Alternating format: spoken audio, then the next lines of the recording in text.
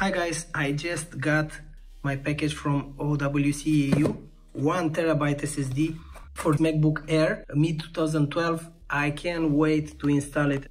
See you in a bit. Okay, everything is ready for the transfer.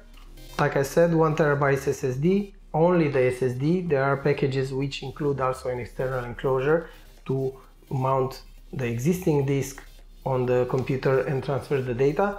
I just wanted the SSD. There are many ways to transfer data. First, you can use Time Machine. You can do a backup and then do a restore. It's very easy to do it.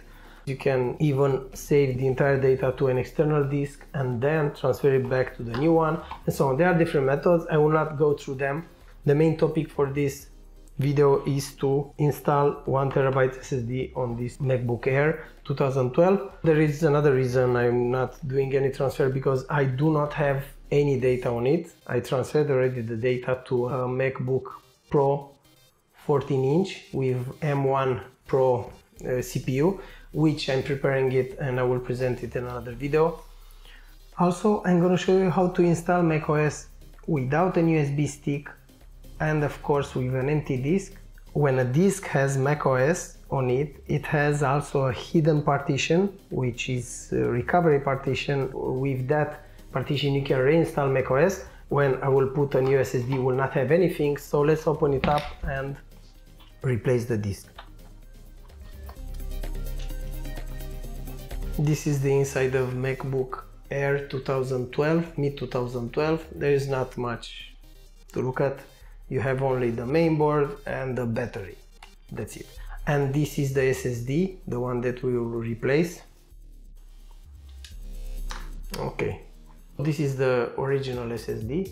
It's a Toshiba. As a side note, this is how it looks after 9 years of usage. As you can see, this drive is in critical condition and failure may be imminent, but I have it like this for a year already and was still working. You can see time powered on and power cycle count and unknown attribute wear leveling count.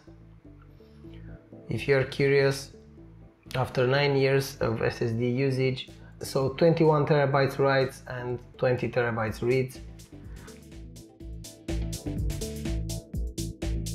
Let me open this one and compare them before putting it inside.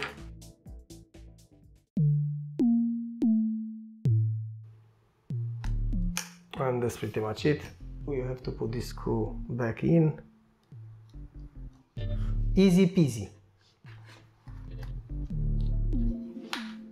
In this situation, when you have a new hard disk inside and there is no way to have operating system on it, an option is to have an USB stick with the operating system installer.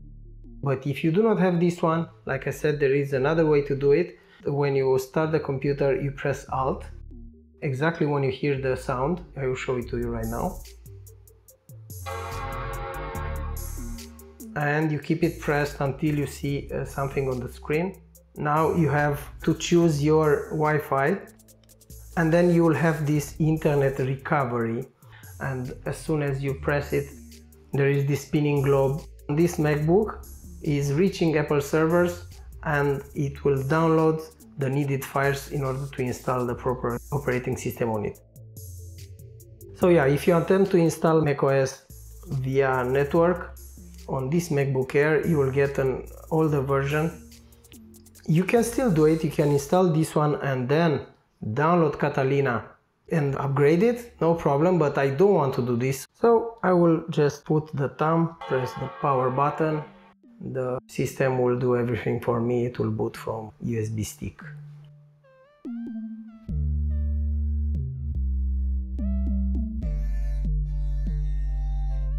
You see it has a very nice logo, OWC Aura Pro SSD.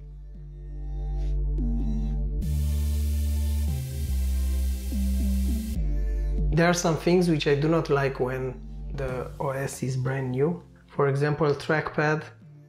I do not like to press for the click. I like to tap to click, so I will enable this.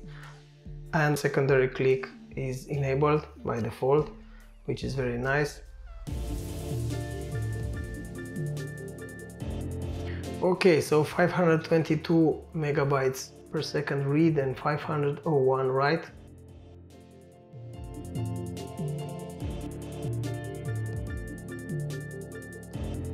Okay, perfect. So you have seen how to install new hard disk inside MacBook Air to replace the original one, which was not big enough.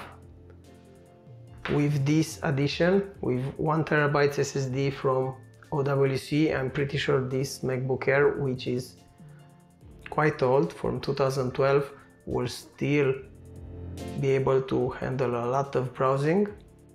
And that's pretty much it. Thank you very much for watching, and see you in the next one. Bye!